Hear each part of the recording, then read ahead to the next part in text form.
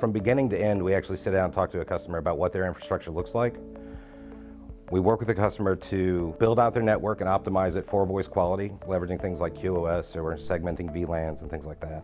Once you kind of leave that customer environment, it gets a little, gray area, and everybody gets concerned about the internet. But the reality is, from a Teams calling perspective, I just need you to get your users to Teams, right? We have built an infrastructure that leverages things like Maps, which is Microsoft Azure peering services, which allows us a low latency connection directly into Teams, right? It's, for all intents and purposes, as close to Teams as you can get without being Teams. Our PSTN is brought into every one of the POPs where we have those connections into our services as well into the customer environment. Anytime we have some sort of service interruption in any kind of location, I mean, the beauty of that is because we're globally redundant, right, and we have a level of resilience that's pretty much unmatched without millions of dollars of investment.